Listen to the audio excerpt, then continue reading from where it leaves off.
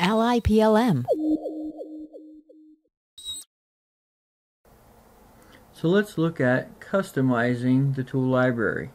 First we'll look at what's in the out-of-the-box tool library. Then we'll look at adding a tool to the library, then adding a holder to the library, and then we'll add a tool and holder combination to the library. And lastly we'll look at deleting a tool from the tool library.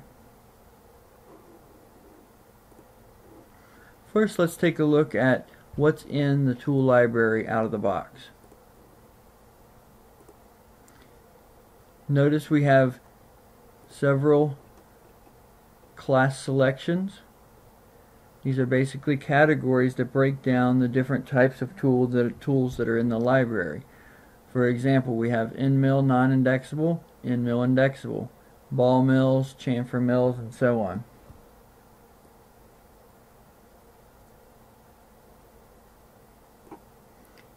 Let's take a look at the out-of-the-box end mills non-indexable. Notice I have a search criteria dialog. This will limit the tools for what we're specifically searching for. However, I want to see all of the tools, so I'm just going to go ahead and hit OK to this dialog. Notice we have several out-of-the-box end mills in the tool library. However, we're going to go ahead and create our own end mill and then add our own end mill and holder into the library. So to do that, I'm going to go ahead and create an end mill, and I'm going to create a 20 millimeter end mill.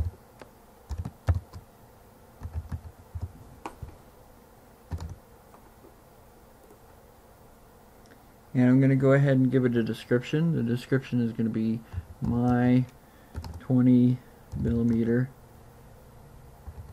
end mill. And in order to write it to the tool library, I need to open up the library section of the dialog.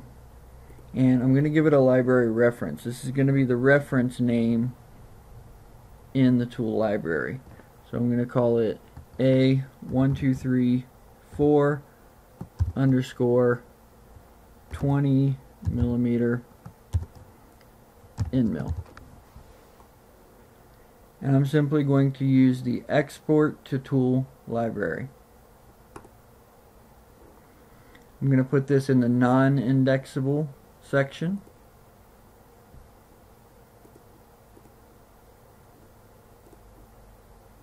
And notice A1234 underscore 20 millimeter end mill was created in the metric tool library. Now let's look at adding a holder to the holder library.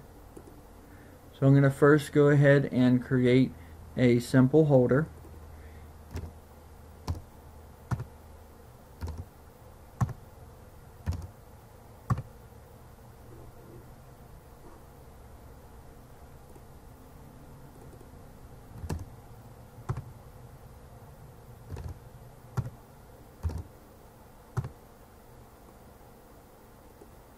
And I'm going to give it a description.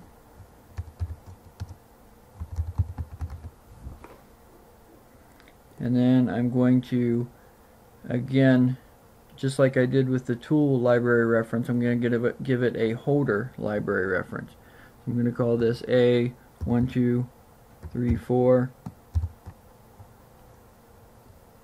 holder. And I'm going to simply export the holder to the library. A1234 holder was created in the metric holder library. These are now separate entities in the library. So I created a 20 millimeter end mill and then a holder into the library. Again, these are now separate entities. To show that, I'm going to go ahead and retrieve each of those from the library. So I'm going to retrieve that 20 millimeter end mill that I had just created. Remember, I created that in the non-indexable section. Notice here it is listed first.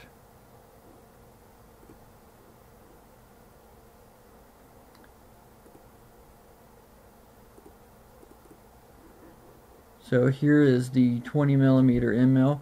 Notice there is not a holder attached to this tool. If I want to bring that holder that I had just created into this tool, I can simply go to the Holder tab and use Retrieve Holder from Library.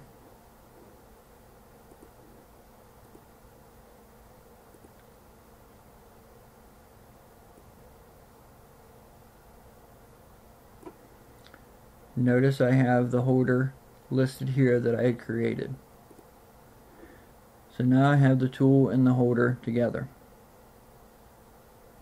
Now if I want those to be saved to the library so that those will both open up together as basically a combination, tool and holder, what I can do is save that tool again to the library, and it will automatically save the holder along with it.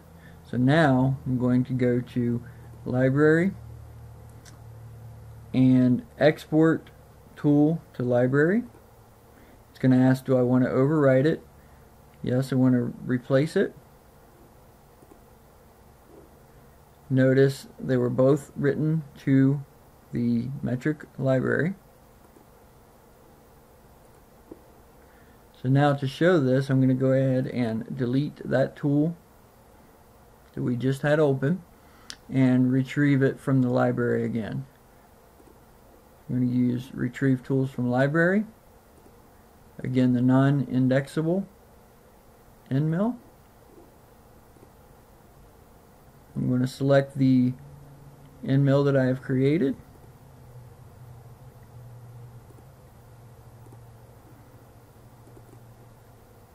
And what you'll notice now is the tool and the holder come in from the library as a combination. So again, you can export the tool itself to the library, the holder itself to the library, or if you have a holder and a tool created, you can export those together so that they will come in from the library as a combination. Next, let's look at deleting a tool out of the tool library.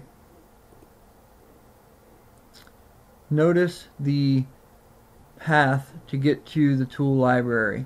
I went to C drive, program files, Siemens folder, NX10, mock, resource, library, tool, and then the metric folder. So now we're looking at the metric folder. So what I'm going to do is simply right click on the tool database.dat file and open that file. As I scroll through here, of course I could use the search option if I needed to.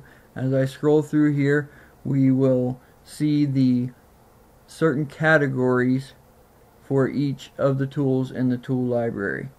And as you can see here, notice I have a data record displayed for the tool that I had created. To remove that tool from the tool library, I'm going to select that line and simply delete that data line. Save the tool database.dat file, and back in NX I'm going to delete this from our NX session. And now if I go to Retrieve Tools from Library, in non-indexable end mills, notice I do not see the tool that I had just created.